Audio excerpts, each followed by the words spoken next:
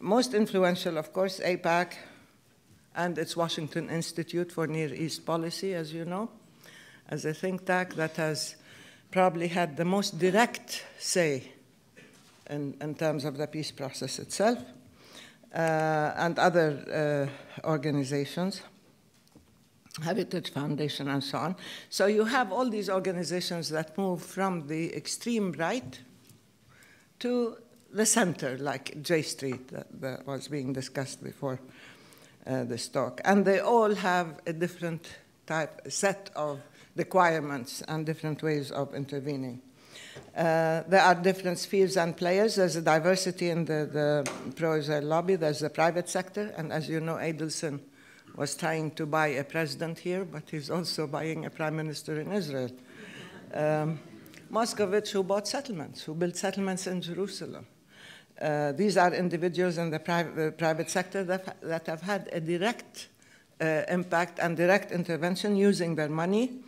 Haim Saban, as you know, in Brookings, and down to the left, Danny Abraham, who has accompanied the peace process all along from a more liberal perspective.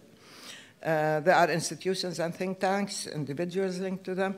The most significant, and you'll hear me talk about him often, not because I like him very much, but because he has been the most persistent, Dennis Ross, and In and Out, and Martin Indyk and others. Then you have academic and cultural individuals and spin doctors who have been a primary force in shaping public perceptions, including, you know, Krauthammer,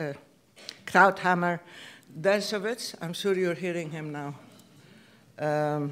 Daniel Pipes. There are lots of people who are Israeli apologists and spin doctors. Then you have religious organizations and institutions, self-appointed Israeli apologists and defenders who take the Bible literally, many of them. And this is the extreme Zionist Christian organizations. They are extremely dangerous in the sense that they do have literal biblical exegesis that gives Israel license to do whatever it wants. And one of them told me once, you Palestinians have no right to exist because you're standing in the way of prophecy, of the fulfillment of the prophecy. So I said, it doesn't sound very Christian when you advocate genocide.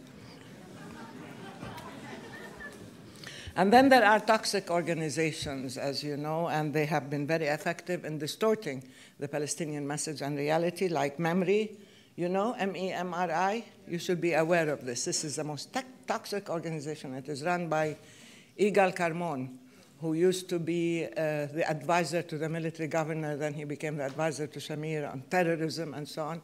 And he used to interrogate me once in a while.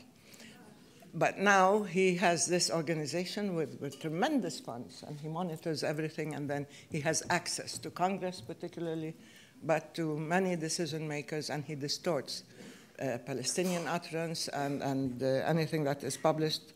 We can talk about this later. You have MEMRI, you have NGO Monitor that attempts to badmouth all Palestinian NGOs. You have the PM Watch, which is also waiting for any Palestinian to open his or her mouth, and they attack. And then you have publications.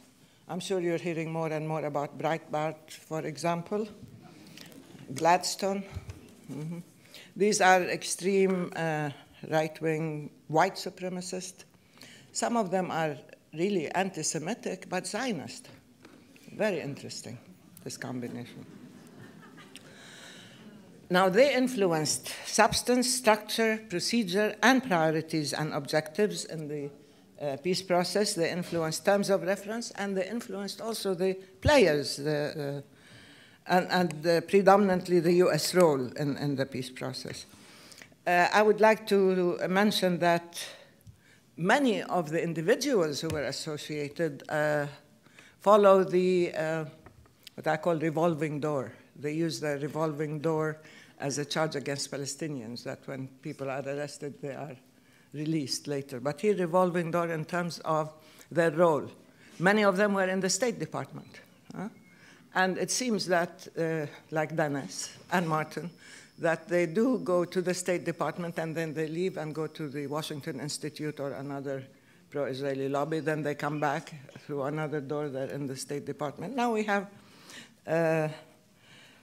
people in the White House who are not only lobbyists and advocates, but who are active supporters of settlements. So it's not enough to have settlers in the Israeli coalition government. Now you have settlers in the White House. This is incredible. So they don't need to lobby. They are decision makers, right? So that's what's happening. That frames, in terms of influence, the peace process with this revolving door. You'll be surprised also that Israel's ex-ambassador Dan Shapiro, for example, decided to stay in Israel. And he's joined the Institute for National Security Studies, which is something that also Dennis joined at one point or another, Dennis Ross. So it's interchangeable. You know. Either they are influencing policy or they are making policy. And that's why American policy was so distorted, because they played a significant role in framing and defining the discourse and perceptions, but went beyond that to manipulating the verbal public space.